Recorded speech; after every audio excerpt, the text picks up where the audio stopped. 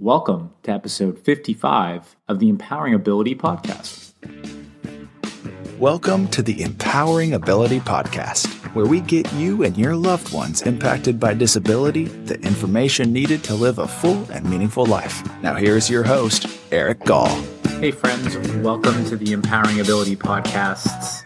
This is Eric Gall, your host, and we're going to get into the podcast in relatively short order today. So our guest today, or my guest today, is Genia Sthphen, and we talk about how to create the good life. And I'll kind of let the secret out of the bag right away here. And Genia shares with us the real key to creating the good life is through developing valued roles.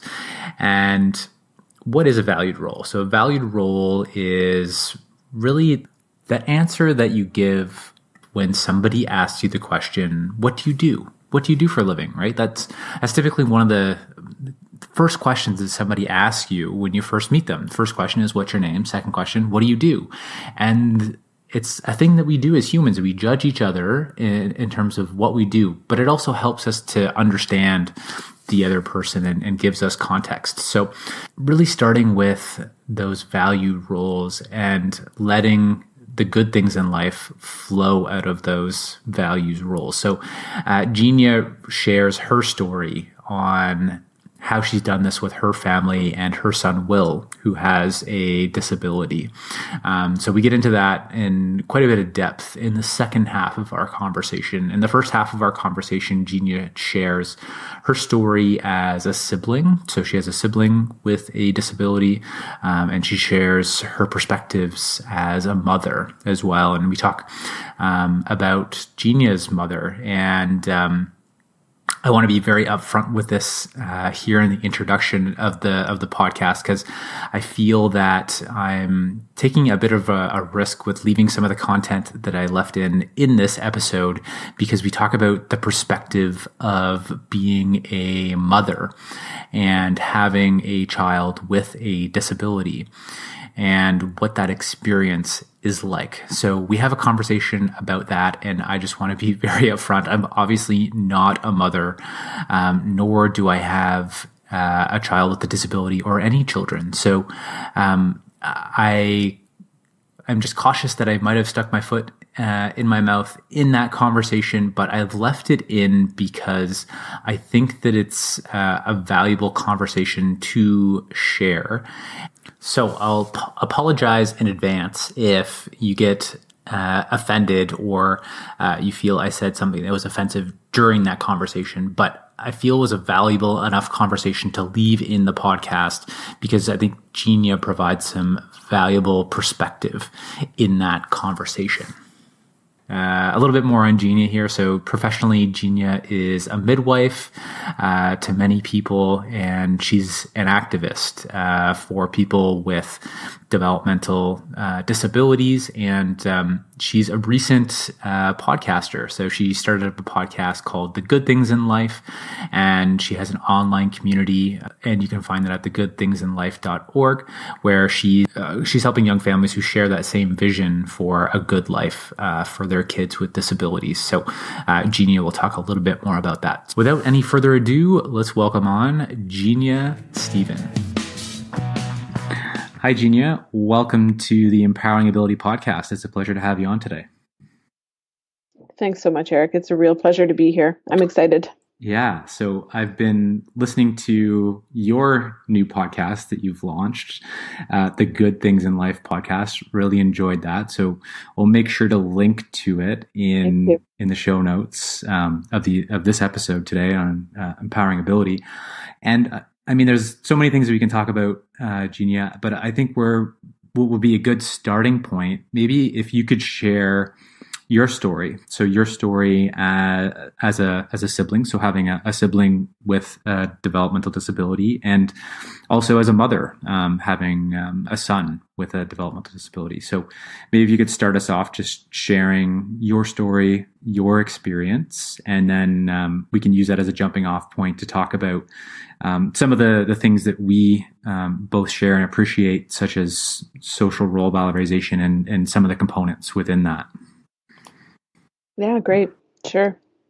So I am the third of four daughters, and my younger sister, Kate, has a developmental disability. Kate's about 3 years younger than I am, and my older sisters, excuse me, are just a little bit older. Not a huge amount older, but there was sort of a gap there. So Kate and I, when we were quite young, it was the two of us, and I remember.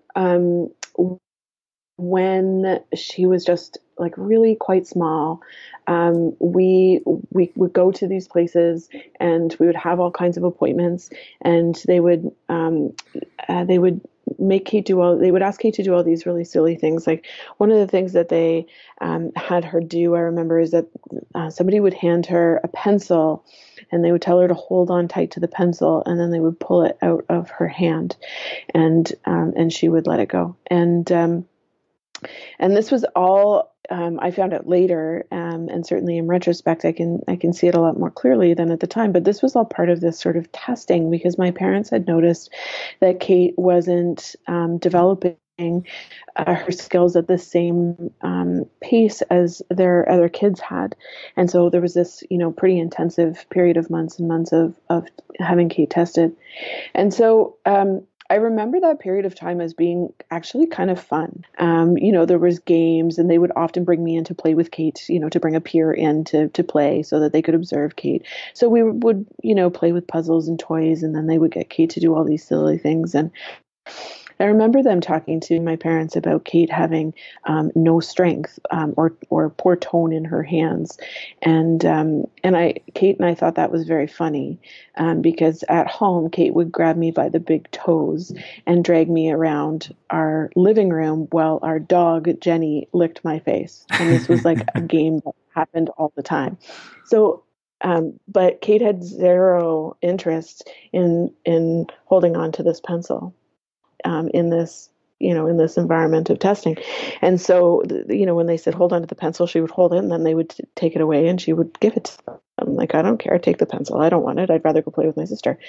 So this was sort of like some of my earliest experiences of disconnect between what was for my parents and for those professionals quite serious situation, an important situation, and the experience for Kate and I of, just being together, and being in relationship. And I remember, I was 5 at the time, sitting down. My mom brought me into our kitchen, and she sat me down on her lap, and she told me, I guess I'm assuming after all of this testing was done, telling me that Kate had a disability. And she was very, very serious. Like this was an occasion, like she was sitting me down to talk to me about this. This was an occasion. And she explained that having a disability like Kate had meant that she was going to learn slower than other kids. She would still learn, but she would learn more slowly. And so I responded by crying. And I remember this so very clearly because I remember sitting on my mother's lap and trying to figure out what was expected of me in this situation, because I couldn't quite figure out exactly what the problem was. And it was very clear to me that the appropriate response was to be sad about this. And so I did that. And my mom comforted me, and then Kate and I went along our merry way, and that memory has really stuck with me, that 5-year-old knowing that for my mom, this was a big deal. But for myself and in my relationship with my sister, this was a non-issue. And so, my mom, just to sort of give her some credit here and context here, my mom had never met somebody with a disability when she was figuring out that Kate had a disability. She'd never spent any time with people. People with disabilities weren't in her schools, they weren't in her workplaces, they weren't in her community. So she really had no idea, and she was quite understandably terrified and incredibly intimidated and incredibly overwhelmed. And so this was something worth crying about for her. So, fast forward not very long into the future, and my mom was, I guess, smart enough and lucky enough to seek out other parents and other people that knew more than she did and did know people with disabilities, and who thought that people with disabilities were, pretty good and cool and wanted them to have good lives. And she surrounded herself with that community, and she just exploded into a very, very clear and powerful advocate. And so she stopped very quickly being the person who was delivering this information to people in a way that elicited sadness, and started really having very high expectations and real, she's just a real powerhouse. And some of the people that she got connected with were people who had worked with Dr. Wolfensberger and other academics in the field of what was then called, still at that time called, mental retardation. And Dr. Wolfensberger developed a social science theory called social role valorization. And when I was 15, I started attending social role valorization workshops and trainings and other trainings offered by Wolfensberger and his colleagues. And in many ways, those initial workshops were really powerful because they gave me words to describe something I already understood. And then were also life-changing because they really taught me about the way the world works for people who are vulnerable and devalued, and what we can do in order to help people to access the good things in life. So over the years, I spent quite a bit of time learning and being in community with people with disabilities. My sister, obviously, but others as well, and in community with people who cared about people with disabilities. And when my second son, Will, was born, and he was very, very sick when he was born. We weren't sure that he was going to make it, and it was a really, obviously, very, very difficult time because we were very afraid for him. I know my experience of having somebody say, your child has a disability was really quite dramatically different than my mom, and that many other people who have never had a chance to know people with disabilities. And they were telling me that, he was going to have significant disabilities. At that point, it was a little bit of a like, yeah, but is he going to make it? Like, let's focus on what matters here, and he did. And so he did, partially because of excellent medical care, and I think also partially because we had, right from the very start, a really clear vision of what we wanted Will's life to be.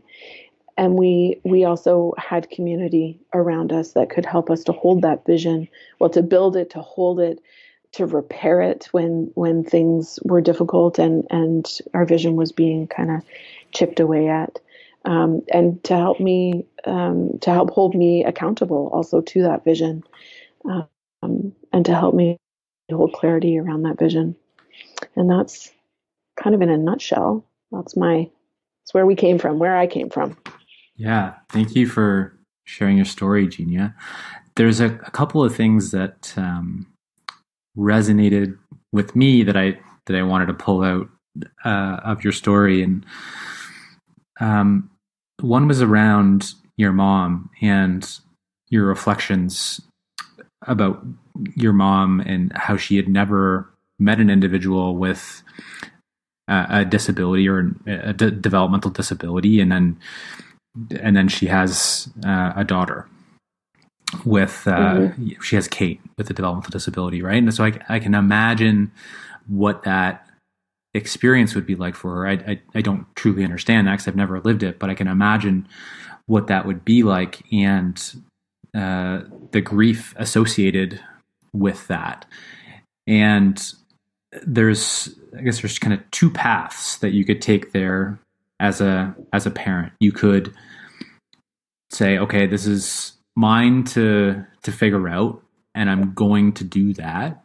And I'm gonna do it my own way, and no one else knows how to solve this, and I'm gonna do it myself.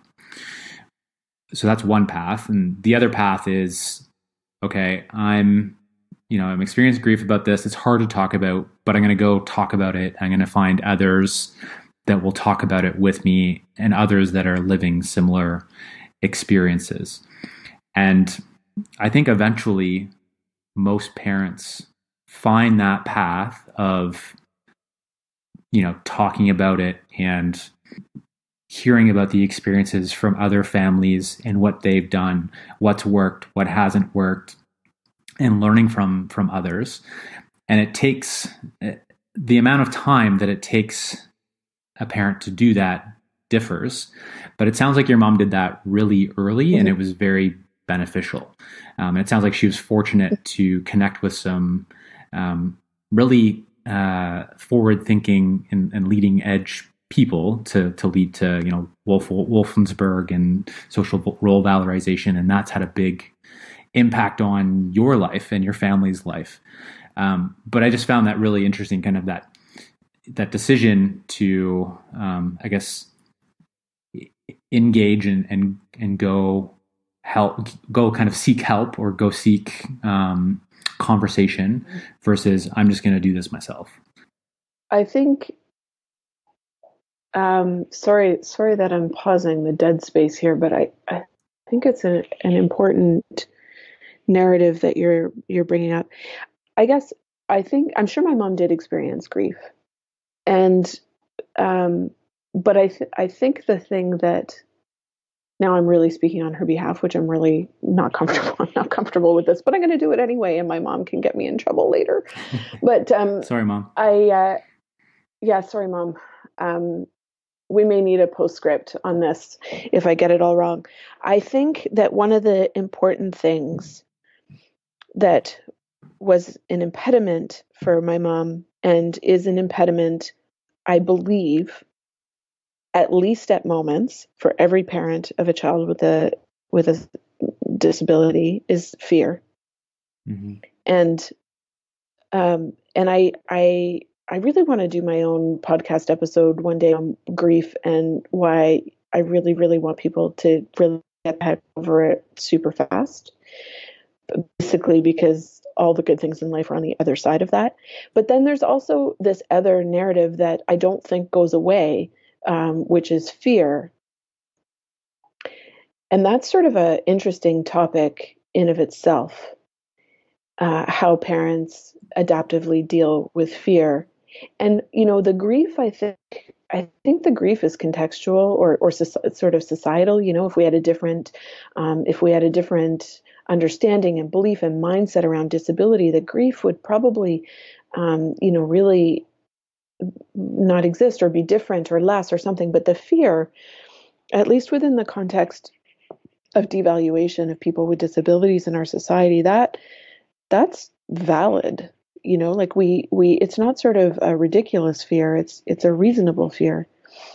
But then you brought, connected with other people, and that, I think, is just so critical. And I think it's not just critical that people get connected. I think it really matters who they get connected with and what the beliefs and mindsets are of the community that they involve themselves in. So we can see this really clearly now, because we've got the internet and social media where it's all out there sort of publicly for us to see. Whereas when my mom was doing this, there was less transparency and visibility because it was all just person to person and, paper newsletters and who you looked up in the yellow pages, which for people who are, younger, the yellow pages was the original phone book, the original Google. So who you end up getting connected with, I think, has a very significant impact on how quickly you get over grief if you're experiencing it, and how you deal with your fear. Because I think how you deal with fear is really guided by your mindsets, your beliefs, and your vision for what someone's life should be. So, for example, if your vision for somebody is that they remain, if your major fear is that somebody is going to be hurt or rejected, and your mindset and belief is that the way that you prevent that is by keeping people protected and isolated from the people that might hurt them, then that leads you down a particular path towards a vision of what life is like, and that vision likely includes a lot of services and people paid to keep the person safe. If your mindset and belief is that safety for people that are vulnerable to rejection lies in deep and meaningful unpaid relationships, then that really leads you towards a vision of life and community. And both those pathways come with risk. Unfortunately, those there's no risk-free. There's no. I don't know whether it's fortunate or unfortunate, but the truth is there's no risk-free path. Right. But which path you end up on is likely to determine where you end up. Yeah, I agree with you. And my perspective on the grief piece is that it's not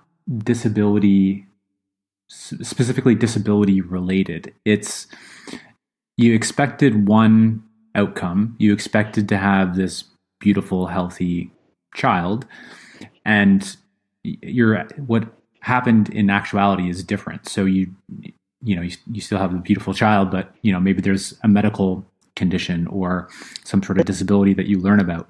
So it's different than what you expected, and you feel like there's some sort of loss within that. So I don't know if it's necessarily societal related. I'm sure there's a component of that, but the perspective that I have on it is there's some sort of there's a difference in the outcome that you expected, and you had this picture in your mind of what your child was going to look like, and now there's a different picture that you need to adjust to, and that takes some time. Again, I haven't experienced this as a parent, but this is kind of how I'm thinking about it. I hear you, and I think that what you're saying is true insofar as very significant. When our life pivots unexpectedly, there's definitely a transitional time often experienced by people that is uncomfortable.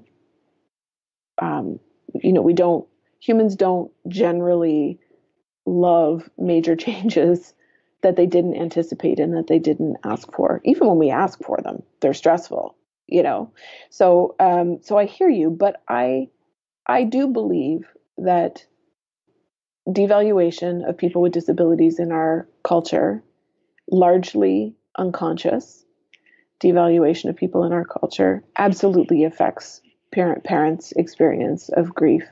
And, I even myself, I said my experience when they were first telling me that Will had a disability was very different. And it was, but, just as a sort of fully transparent follow-up to that, at some point later in his hospital stay, when he was just newborn, the genetics team came to talk to us. And I don't even know why they were there, because I I'm not sure why I would have wanted to speak with them, but anyway, they were there, and they did a full head to toe exam, and they decided that they thought that Will had a particular genetic condition.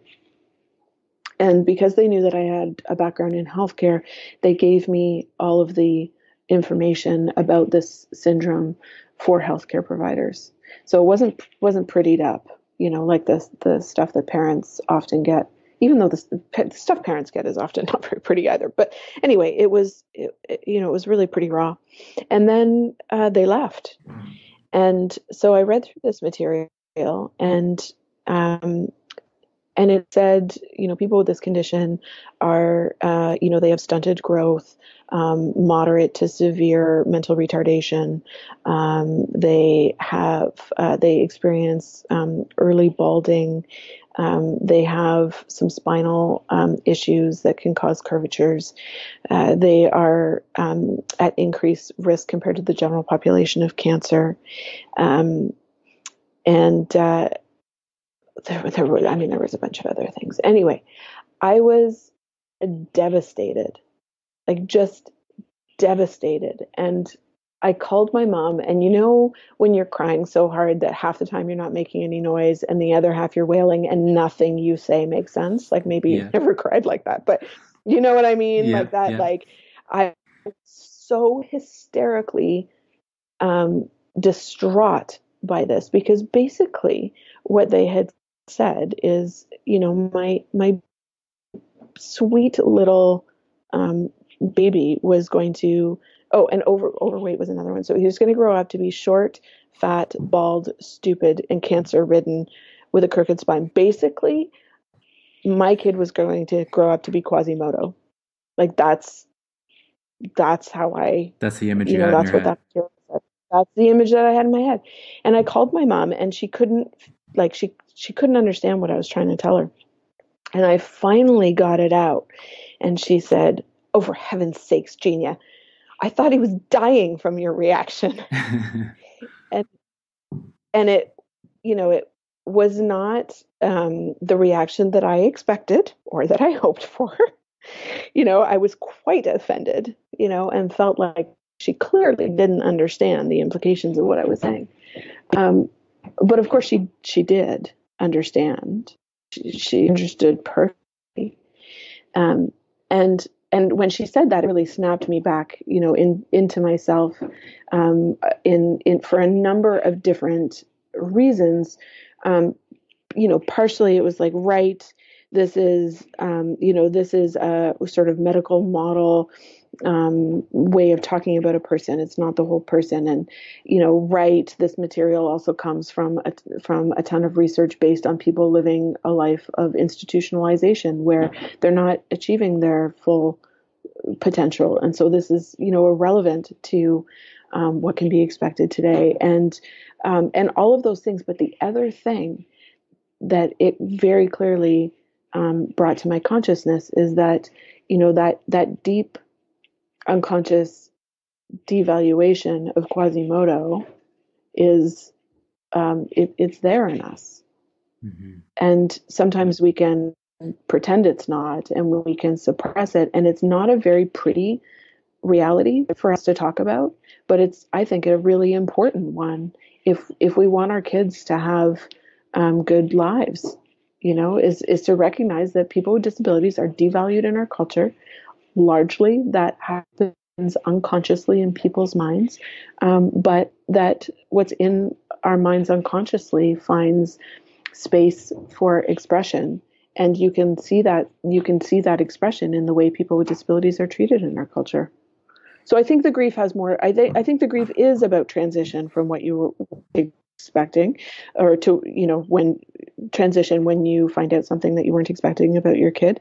But I think that devaluation plays an important role in that as well. Mm-hmm. Yeah, I appreciate your perspective on that. And it might not be as obvious or transparent to us, but you've just explained that underlying devaluation and how that's programmed into our subconscious. For most of us, some of us are conscious of it, but For a lot of us, we're unconscious to it, and that's laying there in the background, and overlaying on our experiences. So I agree with you on that, Genia. There was two other points in time that from your story, that I would like to explore. You mentioned that talk, right? So your mom calls you in for the talk, mm-hmm. And as a kid, it's never good when we need to have a conversation. No, it's true. Right. So I still get nervous when my mom says, "Can we talk?" Yeah, exactly. So from my experience, as a kid or a toddler, I never had that talk that I can remember anyways about my sister Sarah, who has a developmental disability. I think if my parents had that talk with me, then I probably would remember it. I mean, granted, my sister is 2.5, almost 3 years older than I am. And my parents had learned, I think, a lot about my sister's disability and development and whatnot before I was born. But that might be part of the reason where there was no talk. But it sounded like you were searching when your mom had that talk with you. You were searching for how to react and how to understand it. Which is understandable just from the age of, I think you said you were 5 or so. So, I mean, that's obviously a lot for a 5-year-old to try and logically comprehend what that means. And it sounds like you kind of just, you acted how you thought you were supposed to act, which was sad. And then you went about your merry way and having your relationship with your sister. I'm just curious, did that have lingering effects for you? One, and then I guess two, if you were to see a family in a similar situation and a mother was going to have the talk with the other siblings, what would you suggest that talk to look like? So to answer your first question, I don't know if that had any lingering effects on me. I mean, probably in some way, but I think my mom experienced such a transformation so quickly that it was more the anomaly rather than the foundation. And as far as what I would suggest for other parents, I think that kids are experiencing most of the, like young children are experiencing most of the world as new, and so they have no context really for understanding what new and magical reality is particularly surprising and which is mundane, because it's all pretty new and surprising, and so I think just being really matter of fact about all of these things sets a precedence for understanding that disability is matter of fact. Disability is a part of the human experience. If somebody isn't currently identified as having a disability, they will at some point in their life, unless they die beforehand. So, I think just matter of fact is really healthy and appropriate, which is probably true for most of the conversations and, most of the important conversations we have with our kids when we're explaining the way the world works, how people work. Yeah. So it sounds like your suggestion is not to be avoidant or to not have the talk, but to just state the facts. This is what it is, and to explain that, and then likely to answer any questions and be supportive through that conversation. Yeah, I mean, I beyond saying I think that matter of fact is a good way to go, I hesitate to get more specific because I think there are as many good ways to parent as there are parents, but generally I would say a lot of kids, I think when disability is normalized within family life, they figure out what they need to know when they need to know it.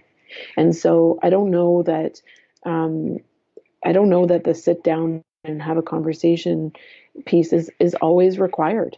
Maybe in some, I'm sure in some families it's appropriate and required. And I also know, just again, to give my mom some credit, my mom always treated me with a tremendous amount of respect for sort of my personhood, so this was an event for her and my dad. And so I think from her perspective, sharing it with me was a sort of very respectful thing to do. I'm not sure it was necessary. I don't think it was necessarily, and I don't know that it is for many families, but for some it might be the right thing to do. But certainly answering questions matter of factly, and I think there may be some utility or helpfulness when kids are going off into the world together, for things like school, for example, to have some context and understanding for siblings, I think can be helpful. But what that looks like, those decisions need to be made within the context of the family and the community and the situation. Mm-hmm.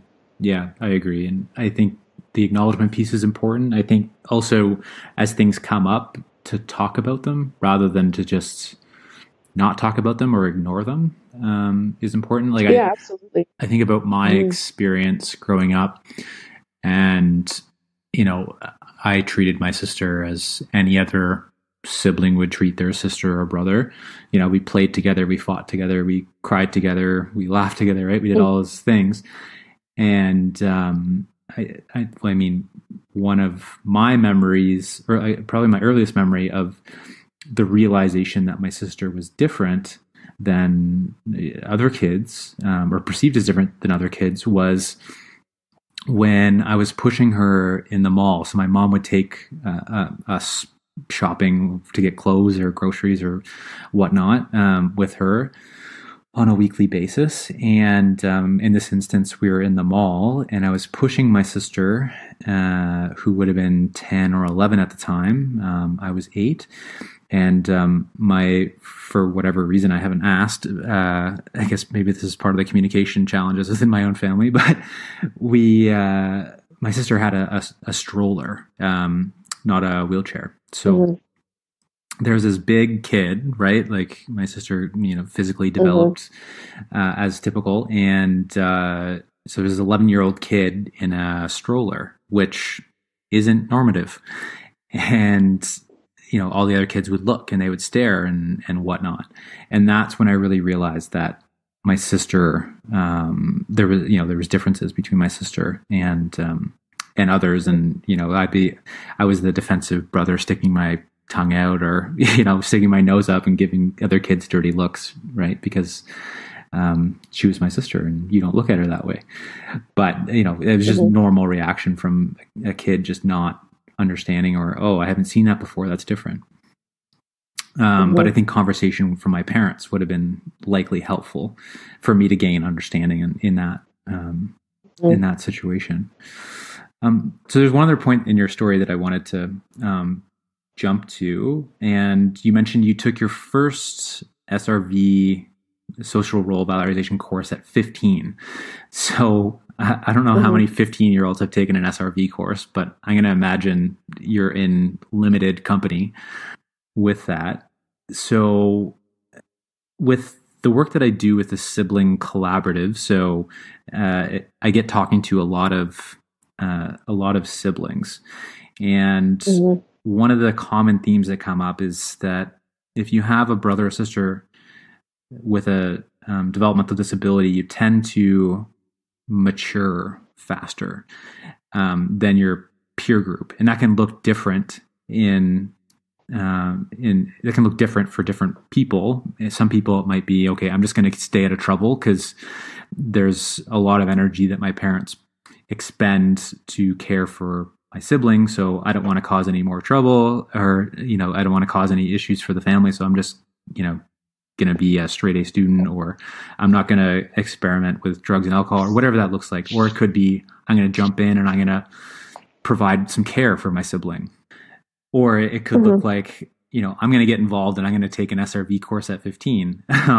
So what's your perspective from your sibling experience as a sibling? Did you feel that you had matured faster than your peer group? And if yes, how did that show up for you?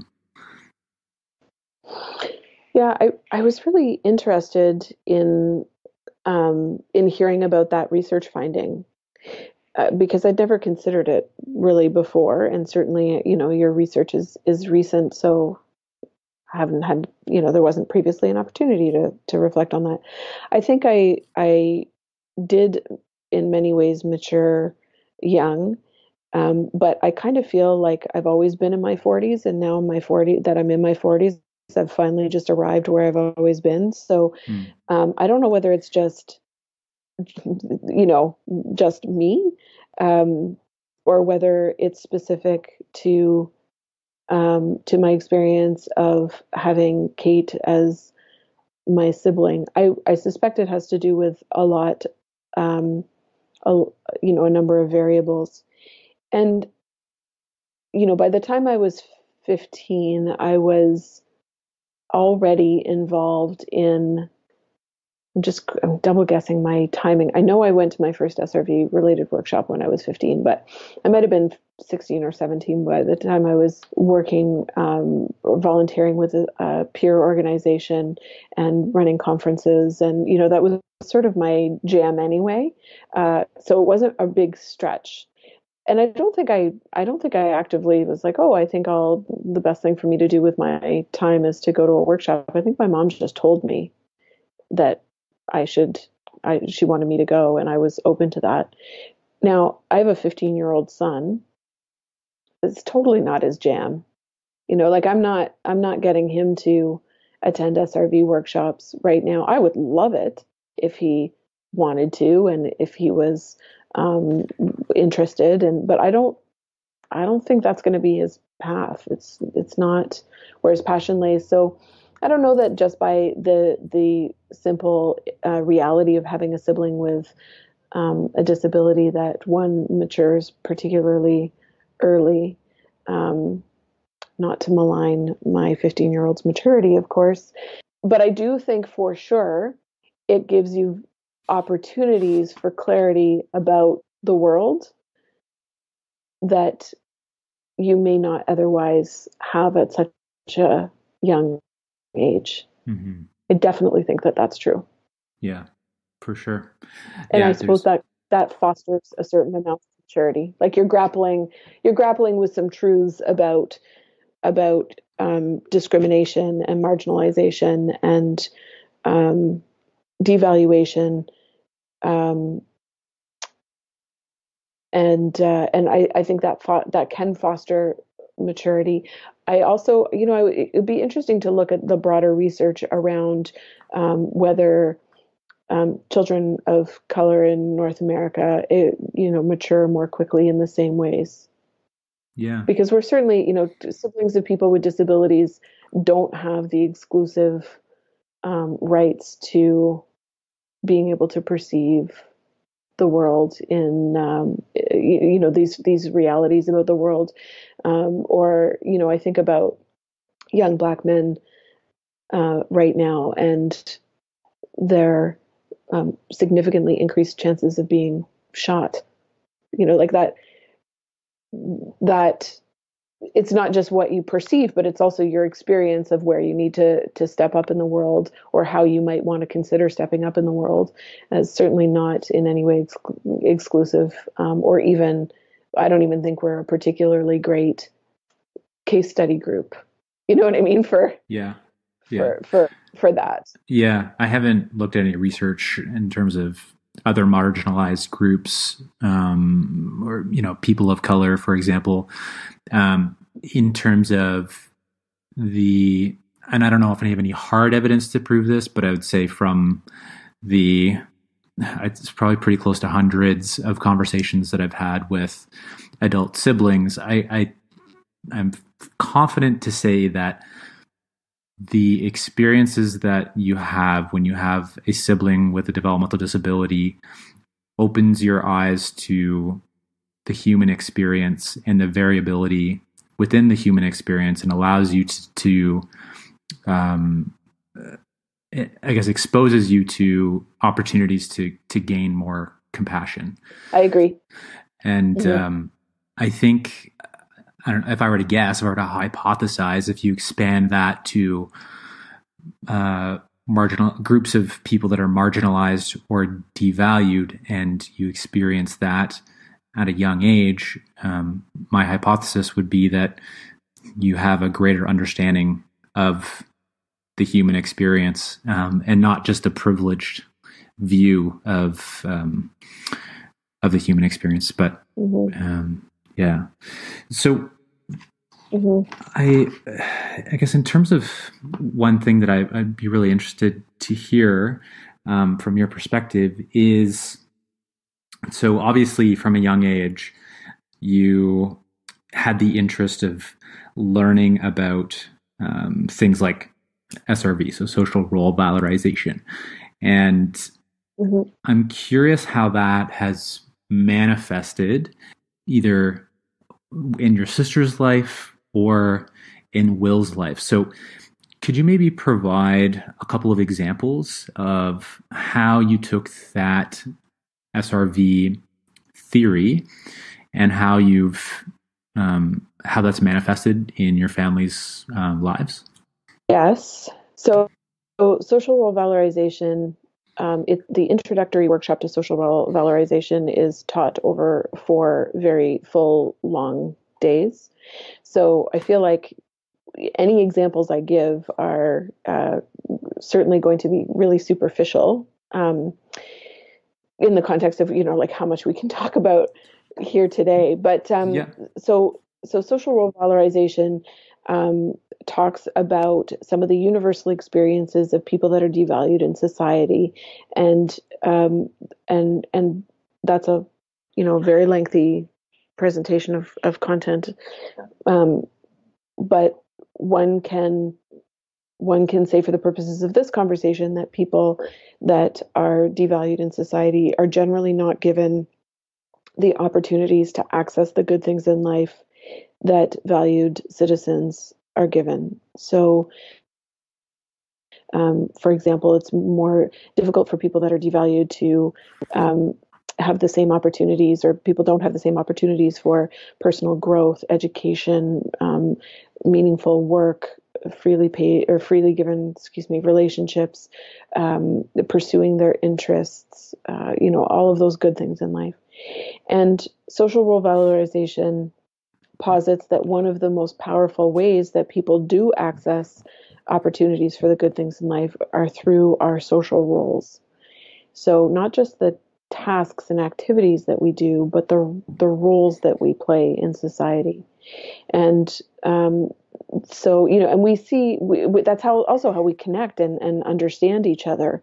So, for example, if you meet somebody at a party, one of the first things they're likely to ask you is, what do you do?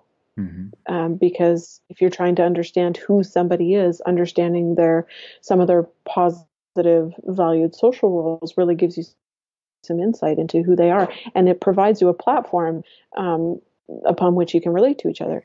When you're speaking with a child that you've just met, this happens to my kids in the grocery store, standing in line. Somebody will say, "Oh, you're on Christmas break. What grade are you in?" This connection over the role of student is one of those primary introductory conversation kinds of ways that we relate to each other.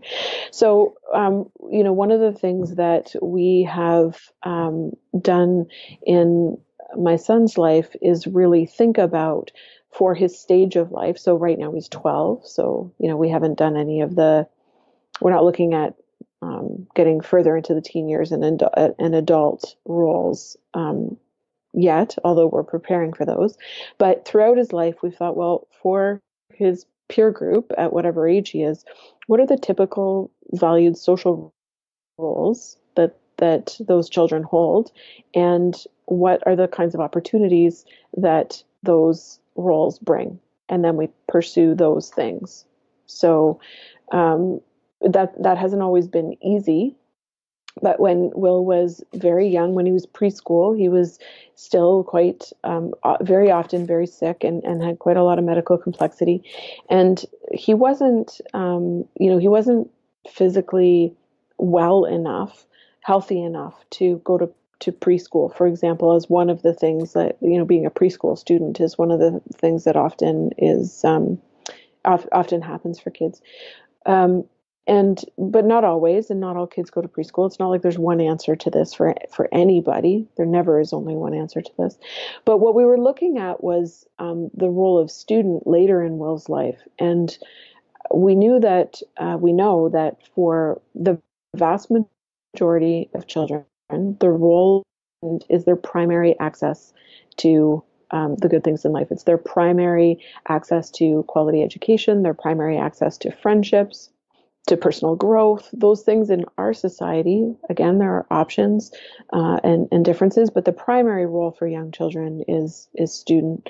So we were looking towards student and trying to think about, well, what are the ways that that we can help Will to prepare to be a successful student with all the goodness that will bring into his life. And so when he was 2, we enrolled him in the preschool that was attached to his school. And because I'm starting to stammer a little bit as I have multiple thoughts running through my head.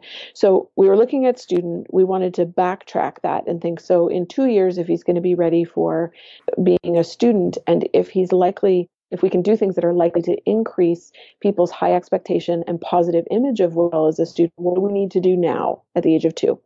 So he wasn't well enough to go to that preschool all of the time. So we just did what we could, which was 2 days a week. He went for 2 hours.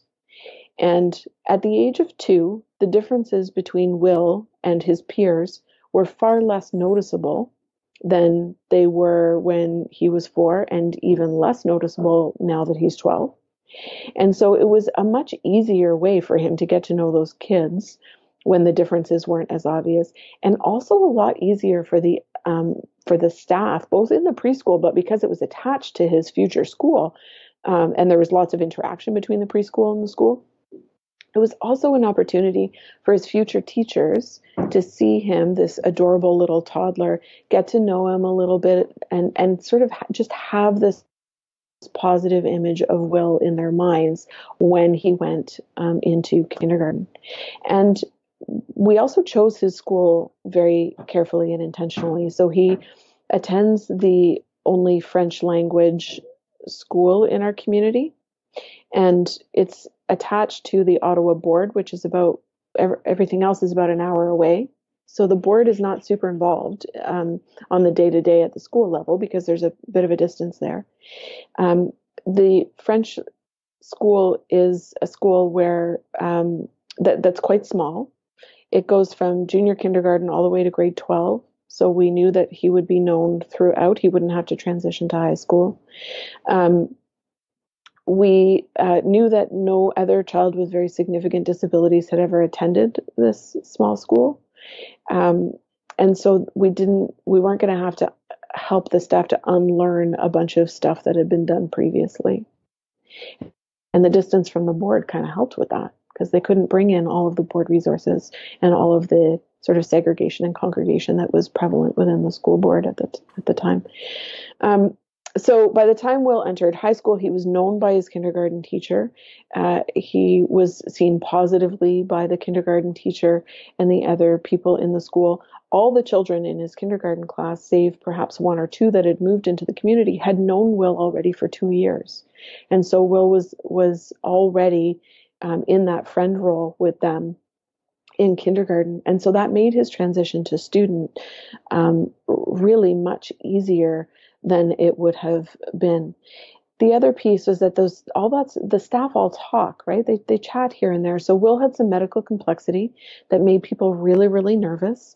But because he'd already been in the preschool and the preschool staff had managed that and it had been okay, there had been this repetitive positive experience of no major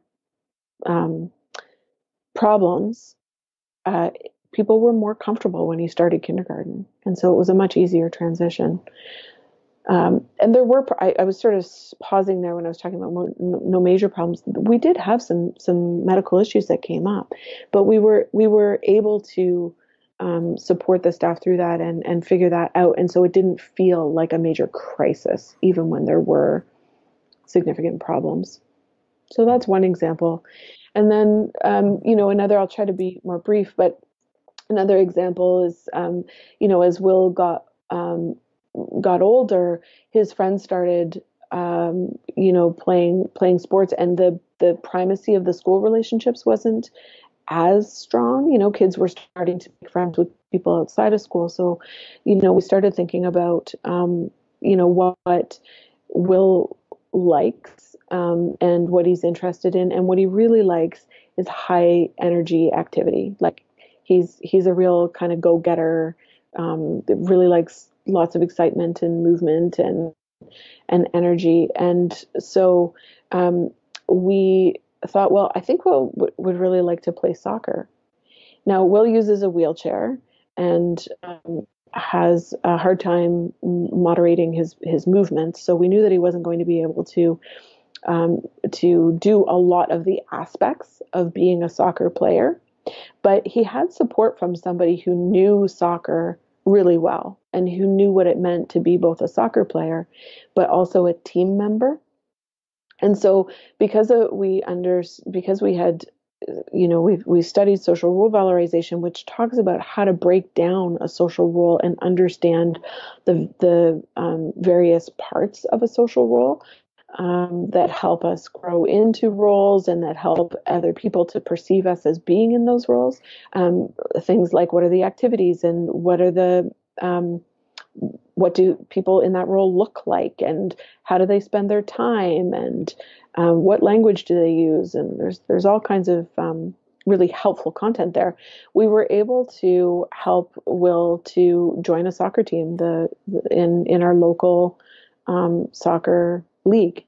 And Will had support from somebody who had played soccer, knew the sport well, is an athlete himself, and so understands that sort of team, what it means to be a team member and team spirit. And so was really able to help Will to fully fill as much of that role of being a soccer player as possible.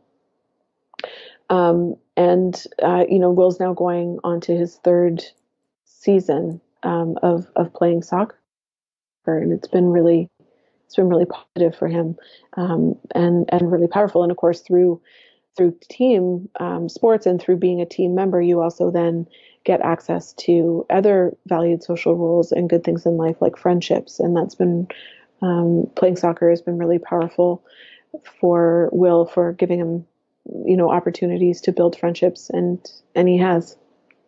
Yeah, those are great examples, Genia. And you're right. There's so much more to unpack there in terms of the theory of social role valorization and the thinking that you went through to think about those roles and to break them down into different components, and how to support Will in living into those roles. So we could probably have an hour-long conversation just talking about all, like, breaking down those roles and that decision making.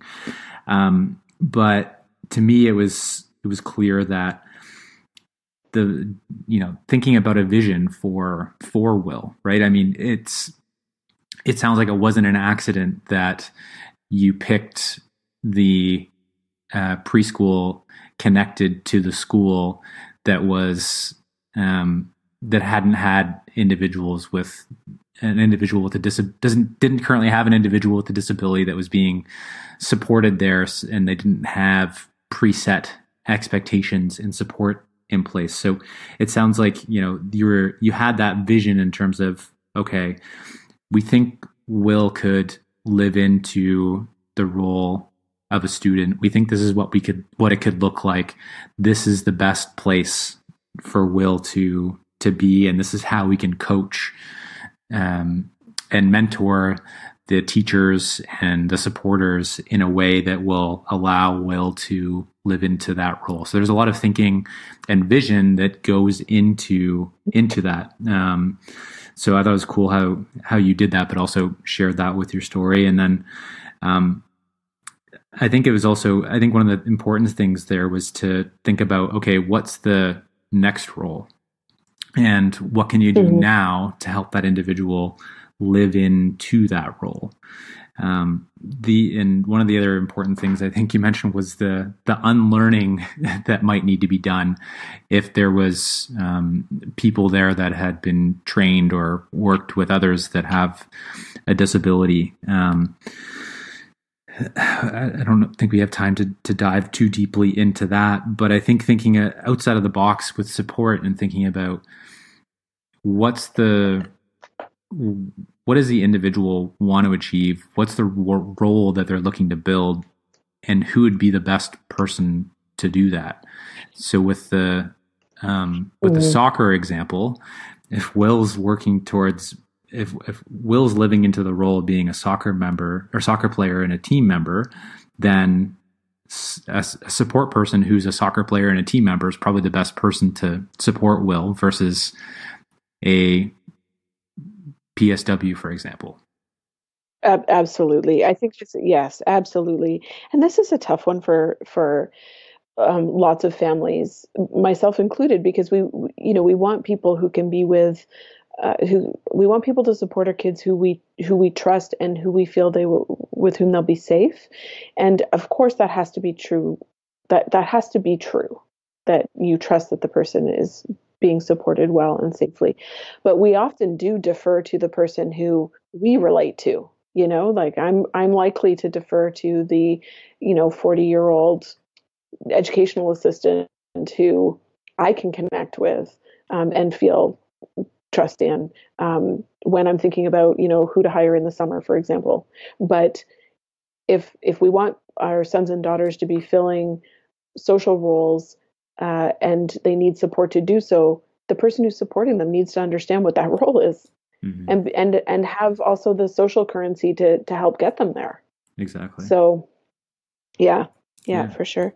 And I think the only thing I want to add, Eric, about the piece around vision is that I think one of the really, really key things is where you look to find the vision. And I think it's really critical that one looks to what's happening for people who don't have a disability in typical life, in typical community at that stage in life. That's the place to look for the vision, not what's happening for, other kids with abilities or impairments, or, not look to necessarily the IEP or the, it's really what are the ways in which people of that age or stage in life are accessing the good things in life, and what does the good things in life mean at that age or stage in life? I couldn't agree more. Genia, it was a pleasure chatting with you today, and I really appreciated you sharing your story and allowing me to dig into elements of your story and talking about your examples as well. So I'm grateful that you shared it, and grateful for the work that you do and that you're doing now. Would you be able to share with listeners where they can learn more about what you're working on, and maybe if you can provide a high-level overview of that, and how they can get in touch with you? Yeah, absolutely. So if people are interested in checking out what Will is doing, you can connect with his social media platforms, which we haven't talked about, but it's one of the ways that he keeps in touch with his friends, at theadventuresofwill.ca. And there are links there to his Facebook and Instagram and YouTube accounts. And I am currently working on the Good Things in Life, which is a online platform for parents of young children with intellectual disabilities, helping parents to help their kids grow a good life. And you can find that at goodthingsinlife.org. There's a podcast, as you mentioned, the Good Things in Life podcast, which you can connect to on the website or on iTunes or Google Play or whatever your favorite podcast platform is. And if you're interested in emailing me directly, you can email me at genia@goodthingsinlife.org or find me on Facebook or Instagram. Okay, fantastic. Thank you so much, Genia. And Thank you, Eric. I'm sure we'll be having more conversations, so I'm looking forward to it. Wonderful. Thanks so much. A big thank you to Genia Sthphen for joining me on the podcast today. And again, congrats on launching your podcast, The Good Things in Life. So listeners, feel free to check that out on iTunes or whatever podcast app that you listen to. I think for me, the big thing from this conversation with Genia is just the solidification. I'm not sure if that's the right word, but just the reinforcement that focusing on roles, so valued social roles for people that are devalued and marginalized, is a proven pathway to help them to get the good things in life. So whatever, those might be that you're considering, such as pursuing our interests, having continuous growth or personal growth and development, forming freely given relationships, having a job, having a reason to jump out of bed in the morning and be excited, getting a volunteer role, being a contributing member of your family. So really starting from that role, there's so many things that can flow out of it. And there's a great podcast that I did with Janet Cleese where she talks about a strategy to build those roles, to build valued social roles. So I'll share that in the show notes as well. Now, I want to ask all of you listeners a favor. I want to ask you to sign up and subscribe to the Empowering Ability podcast on your smartphone. So whether you have an Apple or an Android phone, you can do this. So if you have an Apple phone, it's just the podcast icon, the purple icon on your phone. Click on that and then type in Empowering Ability in the search. Empowering Ability in the search. And if you're on Android, any podcast app that you use, it could be Spotify or it could be Podbean or it could be Stitcher, whatever podcast app you're using.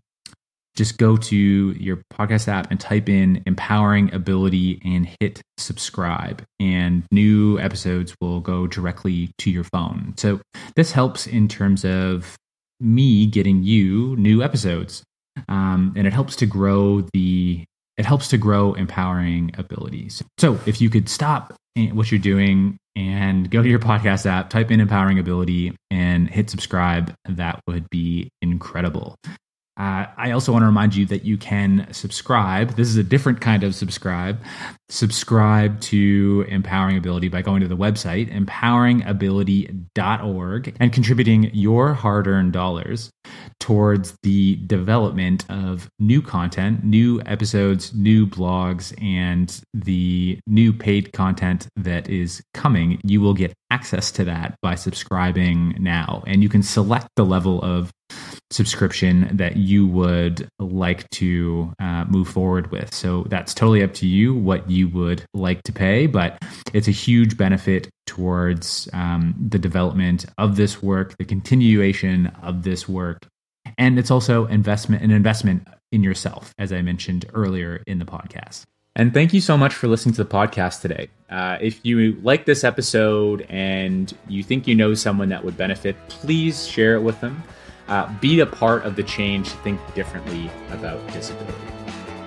Thanks for listening to today's podcast. Visit us at empoweringability.org for more podcasts and resources to help you and your loved ones impacted by disability live a full and meaningful life.